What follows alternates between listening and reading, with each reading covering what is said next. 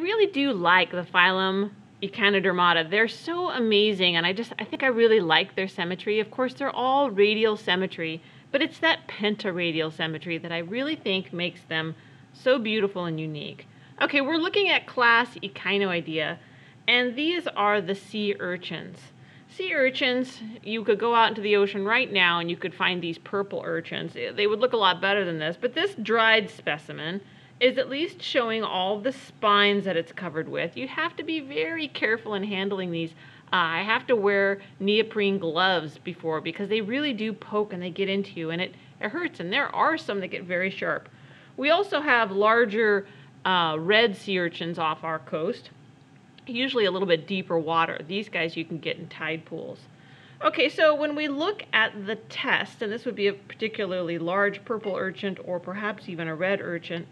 Anyway, that doesn't matter so much because the test is what we're going to be asked on the test. Oh, get it, test.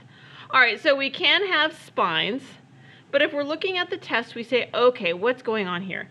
It gets very tricky to tell on here, and we really have to zoom in when trying to figure out the madreporite, which is this portion right here is the madreporite. Then the genital plates, and I can easily see with my naked eye, I can see 1, 2, 3, but there's the other one, 4. So each one of them has a little opening, a little pore. So those are the genital plates. That's the madreporite. In a living animal, there wouldn't be this big gap of a hole. There would be smaller plates here, and that is the location of where the anus is going to be. Okay, so this whole hole isn't the anus. It's broken off. Okay, but it would be in this location. This is pretty intact. If I compare my other sea urchin test from a non-native species here, right, it's harder to see the madreporite, but I can right here. That's the madreporite. And then that means I have the genital plates here. I have a little less breaking out, but the anus was probably in here. But again, that hole is too large.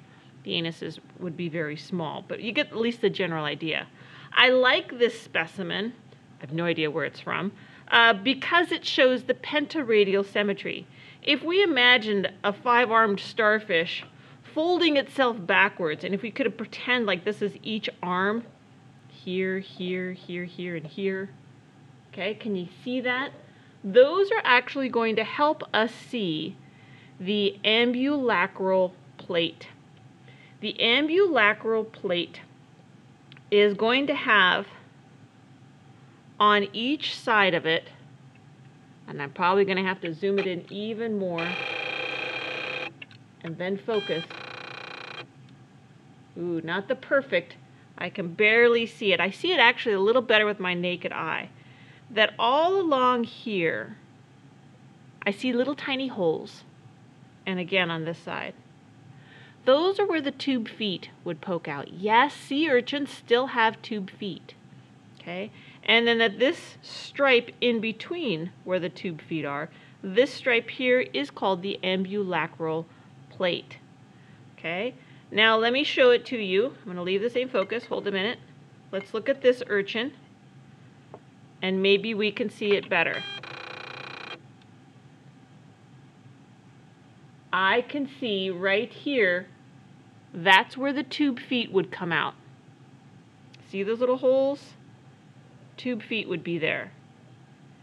And then I can see it on this side too. This is where the tube feet would be. Tube feet, the part in the middle, ambulacral plate. Oh.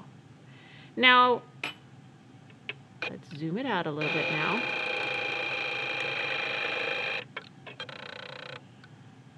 This is the aboral side of the test. If I turn it over, there's a big hole, right? So I can see, again, a little bit cleaner with my naked eye than perhaps the camera. I can see where the tube feet would be, so I can really see those arms. It's very arm-like the starfish is flipped over. And this large opening here is where this would be located. This structure, and it literally is located, it sinks in just a little bit. I don't want to drop it. So if you take a living urchin and you flip him over, They won't like that. They don't want you to do that. But nonetheless, you can make them do it if you're wearing gloves. And you can pull them over and you can see where their mouth is. Okay, so this structure here is called Aristotle's lantern. And it really is fascinating. This structure here is still pentaradial symmetry. 1, 2, 3, 4, 5 different sides. And it's very intricate in the way that it moves. We can definitely see it's got these little teeth. Okay, and so this whole structure is called the Aristotle's lantern. Different species are different sizes, and so the size of the Aristotle's lantern really varies. But the overall shape and structure of it is the same. The function is the same, to rip apart whatever it's eating and get it into its stomach, right? All right, that is very nice. And it is, look, so this is going to be the opening into all those teeth is the mouth. So the mouth is, again, on this side of the animal as it's running around and eating the vegetation or whatever it can find that it wants to eat. Okay, class, echinoidea.